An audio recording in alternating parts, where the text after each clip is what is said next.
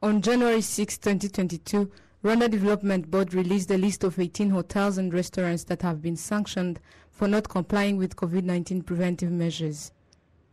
Airport Inn Hotel has been shortlisted as one of the hotels that are to serve a 3-month temporary closure and a fine of 150,000 Rwandan francs. Charles Kaisire, the owner, explains the situation and also notes that the penalties in this announcement are of last year and that it has caused confusion to their clients. At the airport, some of the passengers that came from Ethiopia received a list of closed hotels, and our hotel is also included. And as you can see, we are working. We request that whoever did the report should be clear on the hotels that were sanctioned last year and the recent ones. Some of the passengers from different countries that made reservations to these hotels say that this confused them at their arrival and request that it should be clear to avoid additional expenses that may be done because of misunderstandings, such as booking other hotels.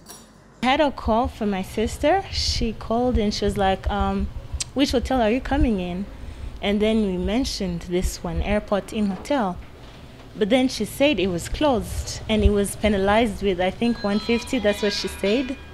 And we were a little bit confusing because when we came, the immigration stamped, and when we mentioned the hotel we were coming in, we didn't have any issue. But then that little information triggered everything. It may cause more expense with the people coming outside the country coming inside.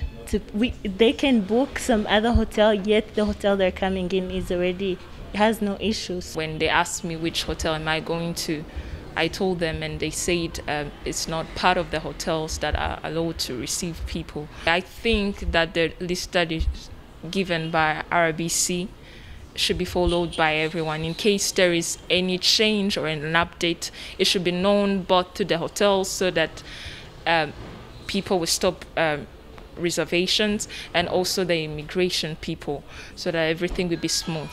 On the other hand, other hotels and restaurants that did not face such penalties notes that they are constantly following COVID-19 preventive measures to avoid any penalties and also avoid further spread of the virus. Toute la superficie, ce qui fait vraiment beaucoup d'espace entre les tables.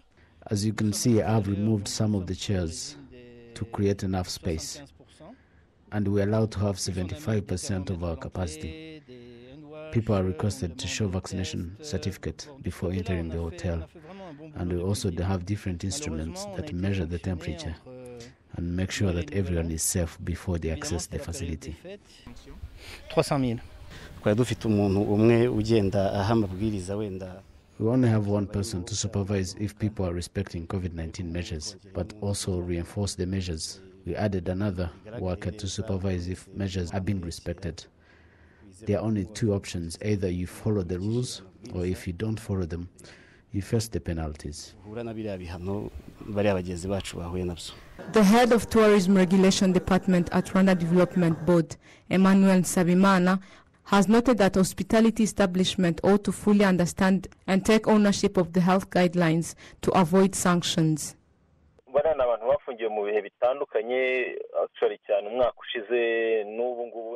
The list includes hotels that have recently faced penalties. Some are for last year, and one that has been recently closed this month. This was done, but we didn't publish it. 3 of the 18 are closed, but 15 of them are still working because they already faced the penalties, and after we visited them and allowed them to reopen. 3 that are still closed include Color Club, Amaris Hotel, and Canal Olympia at Lebero.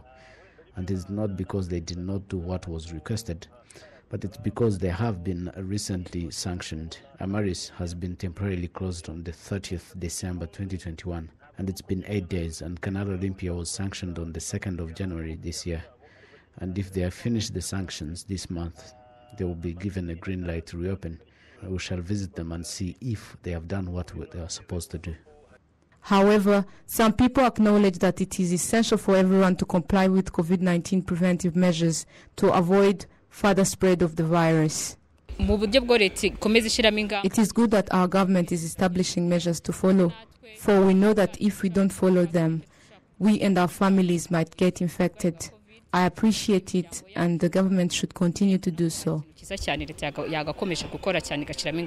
Among the reasons that lead to closure and sanctions of the 18 hotels and restaurants include employing unvaccinated workers, not respecting the curfew, social distancing, and not complying with other preventive measures of COVID-19.